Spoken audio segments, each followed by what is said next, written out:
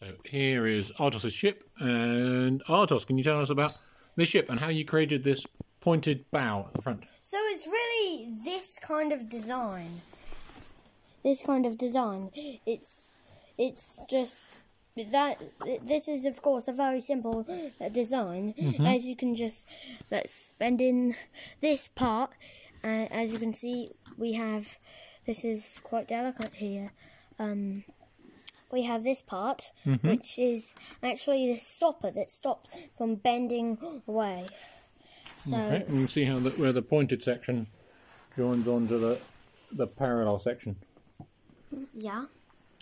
So we do have some full interior. Okay. I'm not going to show you right through it. I'm just going to. I'm not going to show you what part. Just a bed in there. That's really the hospital bay. There's a.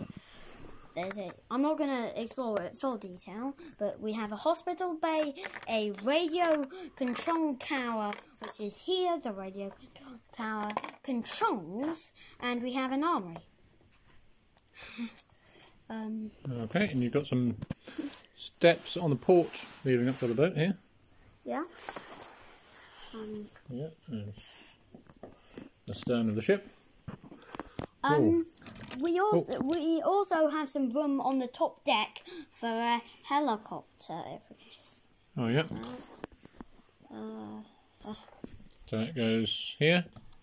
There, just balances on it. These people here. Those are defending the castle, the big castle here, and we have some shot holes right here. Just some shot holes from the enemy ship.